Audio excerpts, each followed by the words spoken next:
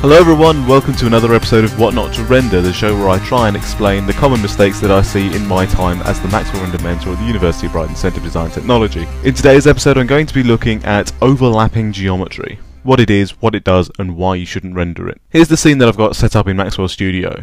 It's just some identical primitives with a glass material applied. The glass is low grade, hence the green appearance, and the environment is just a sky dome. But if you look closely at these cylinders, for example, you can see that there are some black areas here at the top which aren't visible at the bottom, and there are some differences in the cone as well. And the reason for this will become clear when I spin the model around.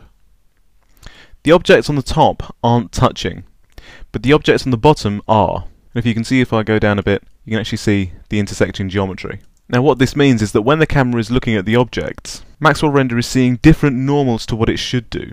And remember that the normals are a property of the polygons in the mesh, which tells the camera which way the polygon is facing, either towards the camera or away from it. So for example, if I go around to the front again, if we take these cubes as an example, in the top two cubes, Maxwell knows that it's going into a material, and then out of one, and then into one, and then out of one. However, on the bottom, because the geometry is intersecting, as far as Maxwell is concerned, it's going into an object, then into an object again, and then out of an object, and then out of an object again. And long story short, it's getting confused, and it's leading to the results that we see here. You can see that these lines here are very, very different to what they should be up top. And also the sphere on the right hand side isn't behaving as it should, compared to the one on the top.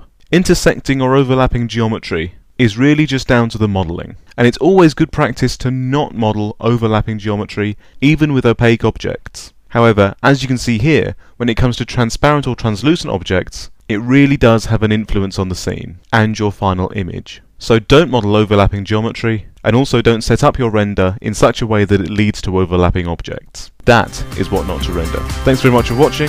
Any comments, questions or suggestions, email me at maxwellrenderbrightoncpt@gmail.com or tweet me at jcoleman_design. I'll see you again soon.